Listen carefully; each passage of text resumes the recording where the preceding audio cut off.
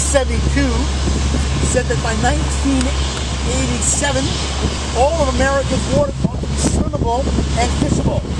All of America's waters. No asterisk. So, you know, Congress in those days knew what should be done. And if anything, we got better technology now, less factory pollution now, and a more educated populace now than we had then. The power plant.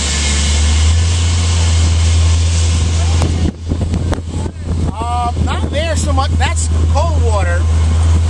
That's part of the fish exclusion system. Beyond the Osprey platform, that's where the discharge is.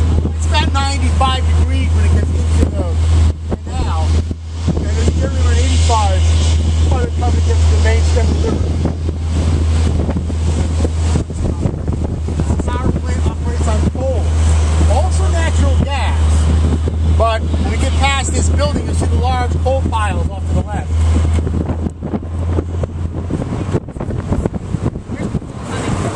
Coal comes from Indonesia. The reason why the coal that PSE&G burns here comes from halfway around the world because the coal there has got the lowest amount of sulfur. So when they burn it, there's less sulfur dioxide produced. That allows this company to operate below their permit threshold. They're actually polluting less than they're allowed to. There are companies that do a pretty